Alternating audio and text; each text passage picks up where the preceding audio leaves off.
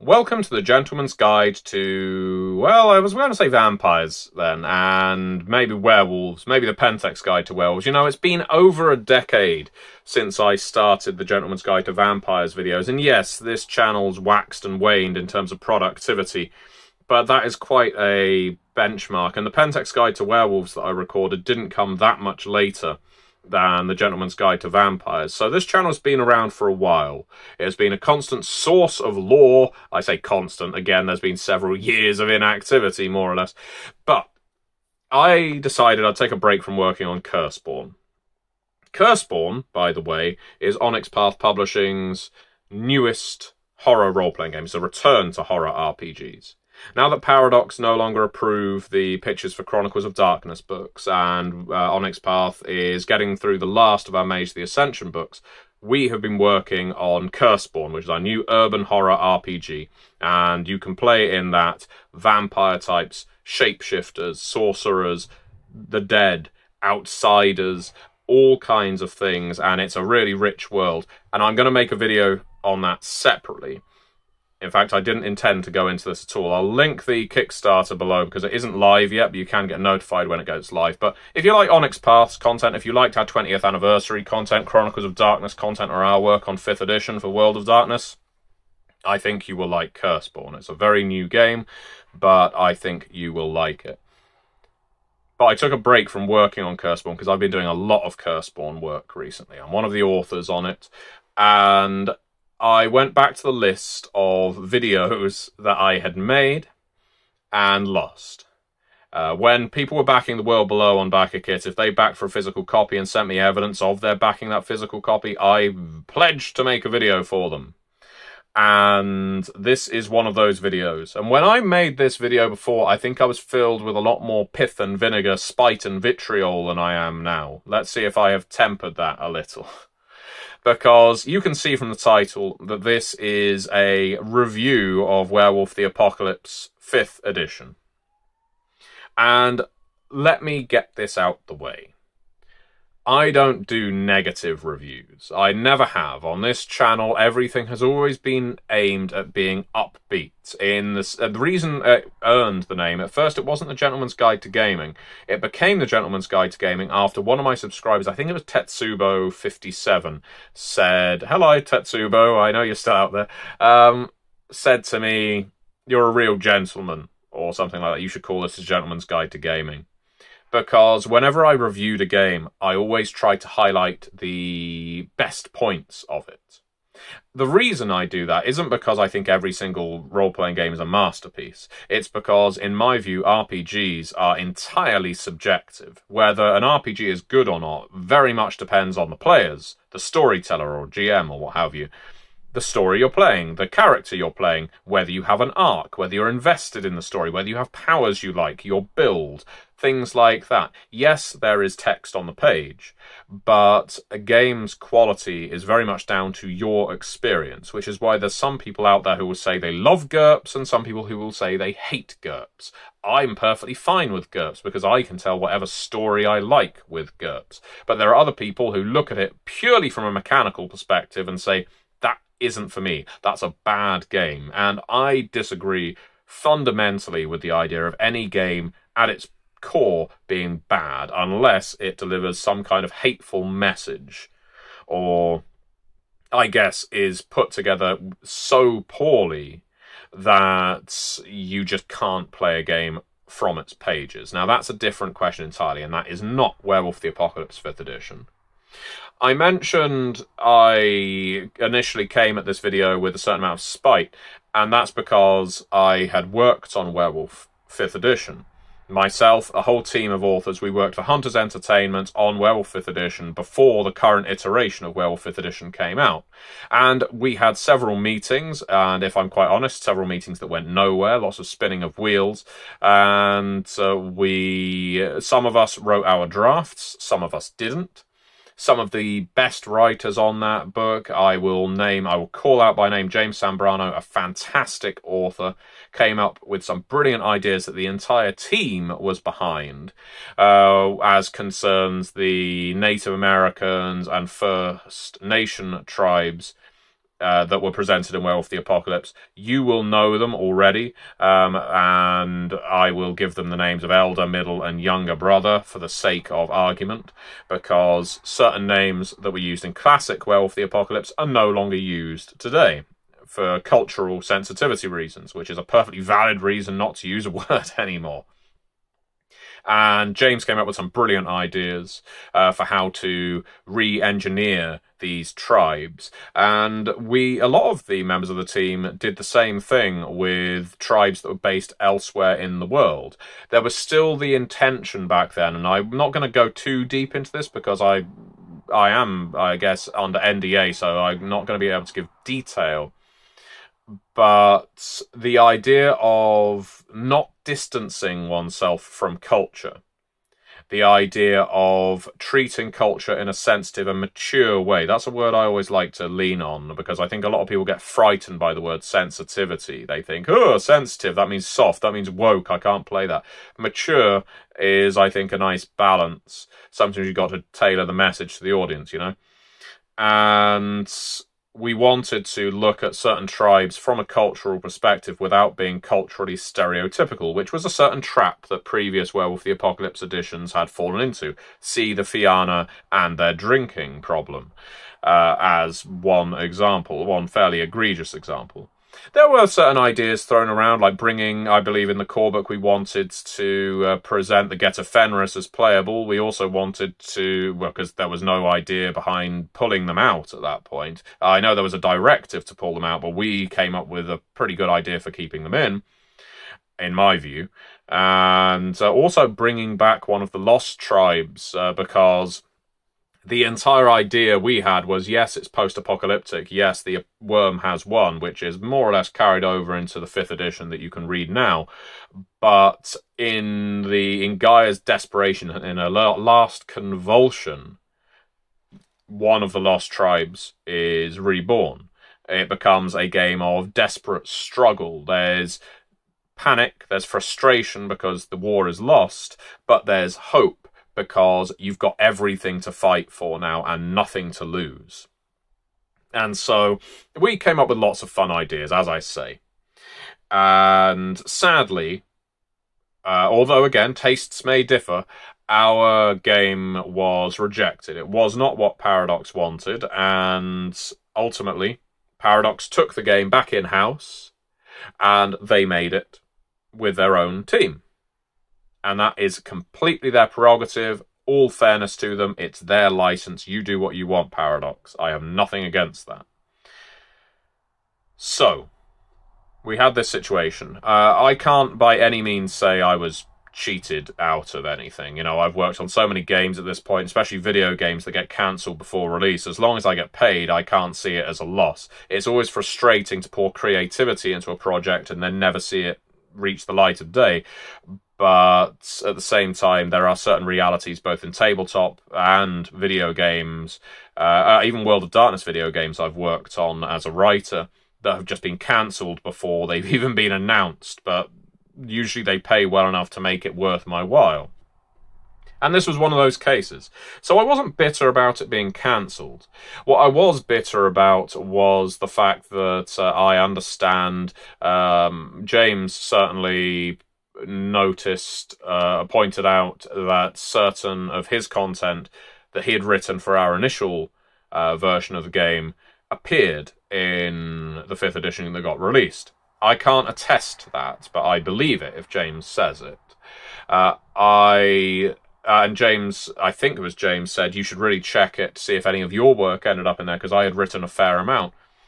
And I was, I think, burned enough that or burned out enough is probably a better way to put it, because it wasn't like I hated Werewolf. It was just I had spent time in those trenches. I'd worked on it through 20th Anniversary Edition. I had been developing the Apocalyptic Record as well, which is somewhere back there. And that took a lot of work. So when I was told you should check to see if any of your work is in there, because none of us are credited. None of the original authors are credited. I thought, fuck it. Well, I can't be bothered. I really don't care. For myself, you know, I care if other people are upset, but for me, this isn't my fight. I've got other books to work on. And I appreciate that's a position of privilege for me, that I often have work lined up. It's part organisation, part privilege, but I appreciate I'm in the position where I can do that, so I don't have to care as much. But it did get under my skin a little, especially because the Vampire 5th Edition Player's Guide came out around that time. And one of the writers or the developer of that book got in touch with me. I won't name them because they haven't asked to be named or anything like that, or ever discussed it with me to speak of it publicly. Asked me, who wrote this part of Chicago by Night and who wrote these parts of Cults of the Blood Gods? And I was able to say Malcolm Shepard, Jacqueline Brick, myself, because it was material around the La Sombra, Oblivion, the Hecata, I think, and cults, is in the formation of cults, and it was Malcolm, Jax, and myself, because the intention was to credit us in the Player's Guide, because they were repurposing our text in the V5 Player's Guide. So we were asked, I was asked, give those names over, and then they released the book, and our names weren't in it. And I ended up querying with that author. I said, why didn't our names end up in it? Was there a breakdown in communication? And was told, more or less, that Renegade don't want to credit you. So I've no bad bones with Renegade, and I would have no idea why Renegade would have any bad bones with me. Certainly not Paradox, because I've worked on other World of Darkness properties, and so far as I know, Paradox have never intervened to say Matthew Dawkins should not be employed or should not be credited. But, for whatever reason, Renegade didn't want to credit us. My suspicion is they were trying to cut off as many references to what the Onyx Path books as possible, because they wanted people buying the Renegade books instead, which now all of them effectively are, because they've been rebranded and rewritten in some cases. But that did stick in my craw, and so it made me more reticent to engage in Werewolf 5th Edition, because what if I saw my text in there and I got upset, and I didn't want to make a video like that.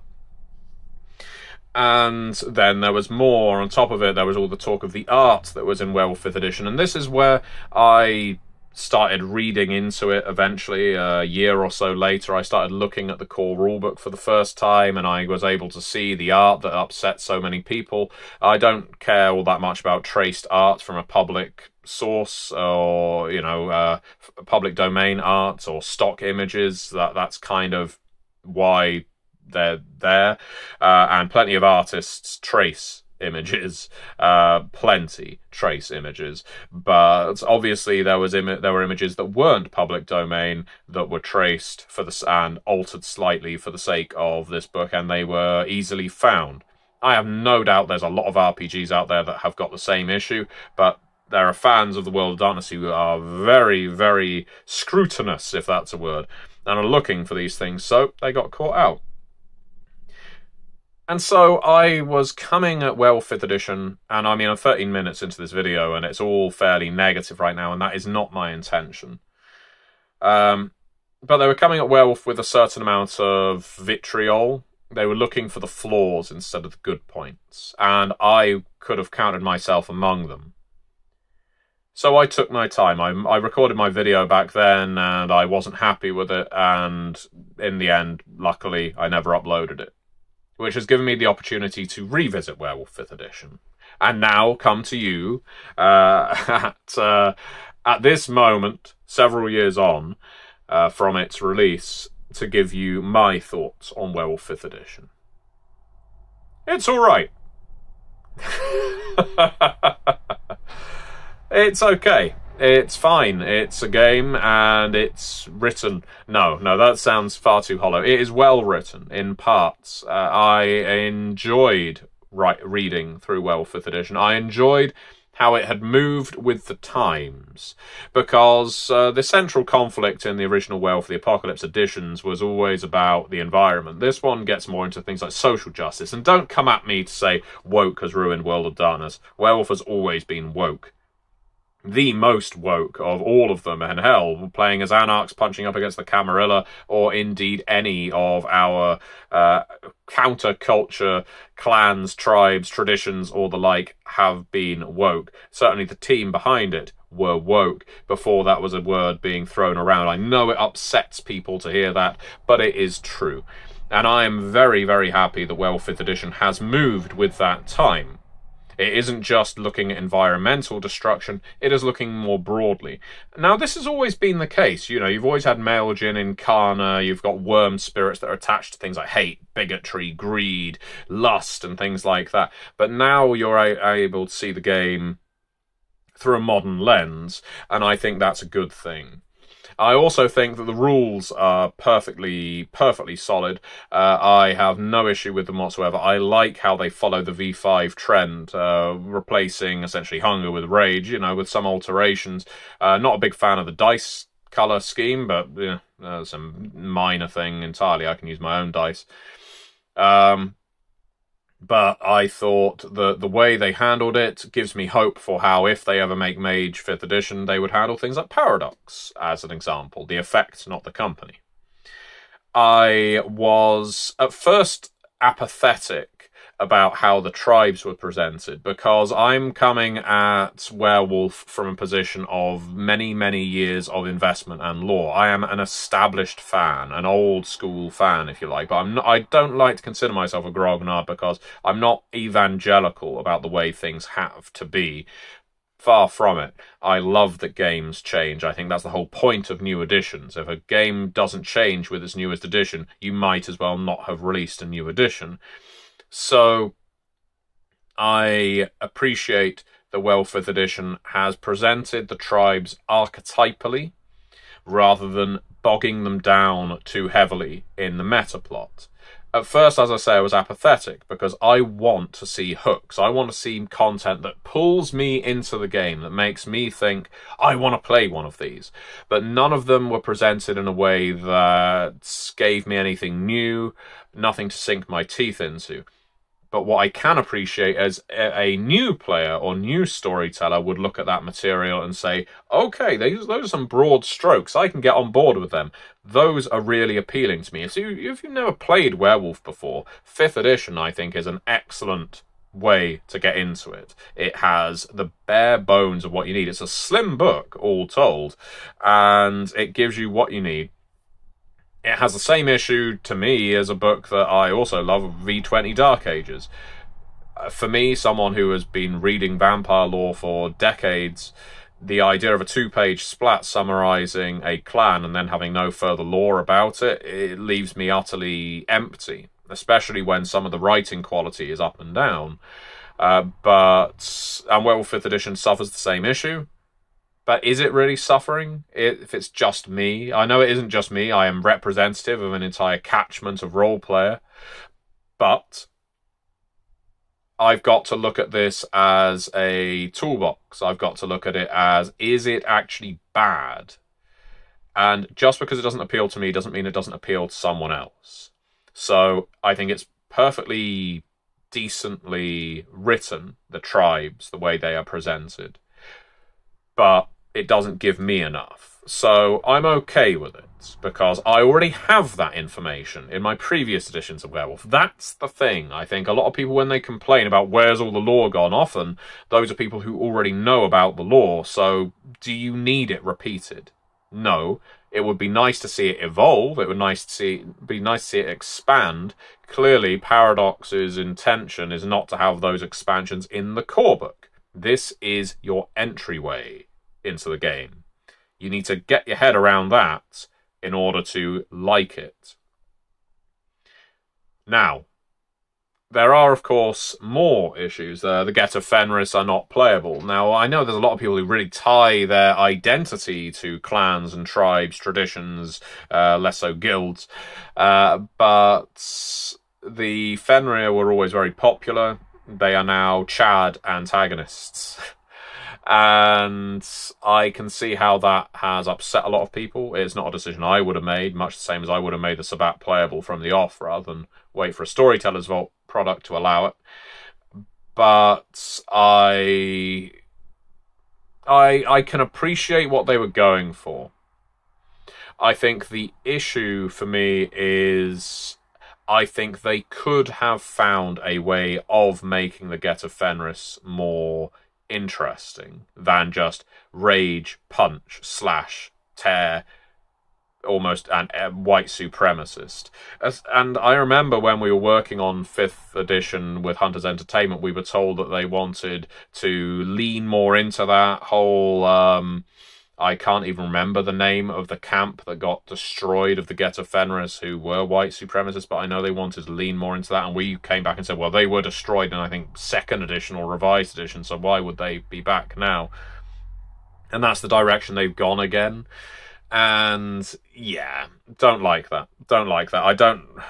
I think any one of us can acknowledge that there are real-world bigots and fascists, but making a popular playable option default to that seems like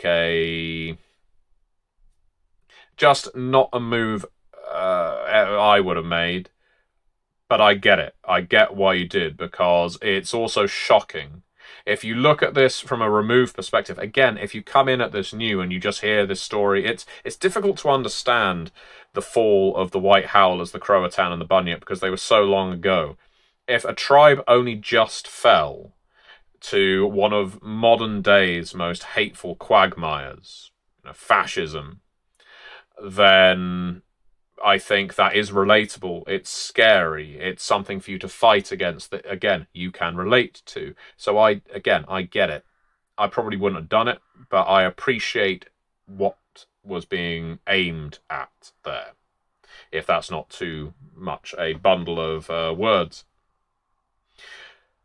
The game itself, looking at the whole thing, with all your gifts, with the far remove of the Umbra from the game at this point, with the far removal of Pentex from the front, and indeed you can look at a great deal of Werewolf 5th edition and say this is Werewolf stripped down to the bone. What I come away with after reading Werewolf 5th edition is feeling like this isn't a game for me. But that's okay, because it's a game for someone else. And that's a message I think I need to work on in my head. It's something I've always been happy saying with reviews, but it's something I need to understand, get used to as a writer, as a fan.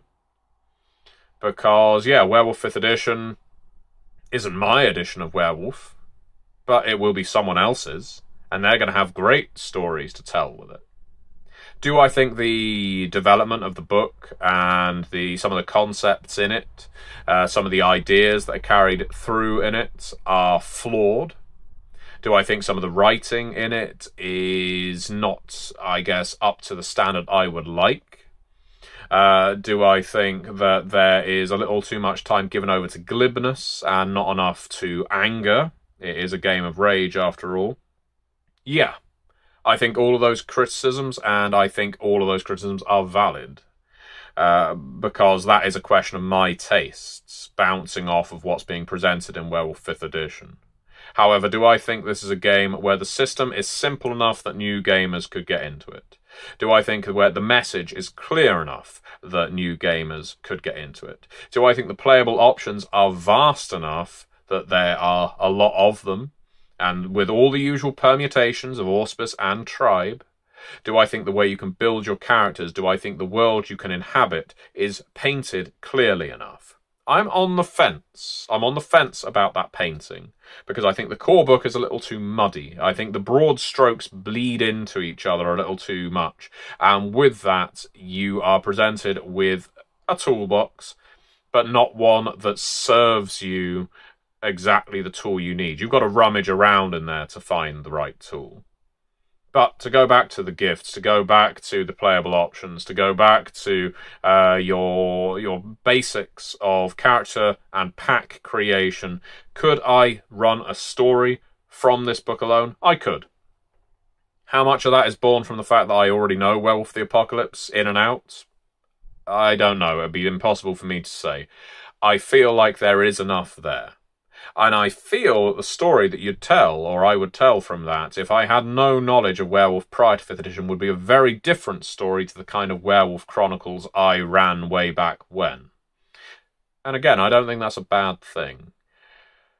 It's interesting coming at an RPG that I've worked on, got cancelled, got republished by someone else. It's interesting in looking at an RPG that I have got emotional investment in because I've worked on so many books for Werewolf the Apocalypse, and of course I made videos about Pentex and tribes and so on. It's interesting. I've worked on the board game Retaliation, so I'm not completely divorced from Werewolf the Apocalypse at all. It's interesting coming in at it with time to reflect, time to get over any residual bitterness, and just look at it. It's impossible to look at it objectively, I think, but I can at least look at it through the eyes of a fan of role-playing games. Not even a fan of Werewolf, but a fan of role-playing games, and I can say, is it playable? Is there good material in here? The answer to both of those things is yes. Is it for me? Is the material to my tastes? The answer to that is no. And that's fine. That is absolutely fine. So, have I played Werewolf 5th Edition? No. Have I ran Werewolf 5th Edition? No. Am I likely to? No. That's 3 big no's. And that's no fault of Werewolf itself. It's no fault of Paradox. It's no fault of Hunter's Entertainment. It's no fault of mine. It just means I already have my Werewolf game. And it's Curseborn, because I created the Get of Leica for Curseborn. Curseborn has shapeshifters. It has the primal lineage in it. We have in that the Lycans. Those are our werewolves. We've got the Sphinx, our werecats. We've got the 8 hands, our were-spiders. We have our spawn of Vodnik, which are our deep one, like frog shifters, if you like. We have our hides, who are our, well, I like to compare them to like the Leader or the Hulk.